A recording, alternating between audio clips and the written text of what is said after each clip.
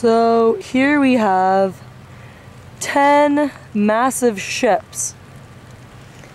They're called the giant hulks. And they're ships that are past their due date, cannot be used for anything useful anymore. So they were used as a dike for the big pulp and paper mill in Powell River, and have been anchored to the seabed and then anchored onto each other. Pretty cool, but also pretty creepy.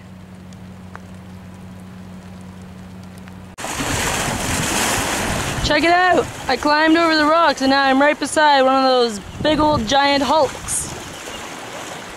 There's the pulp and paper mill, one of the largest in the world up in Powell River back in its day, the early 19th century.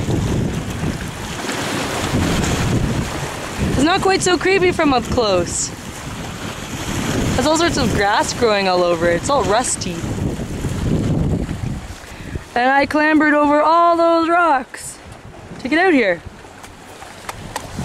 It's pretty sweet.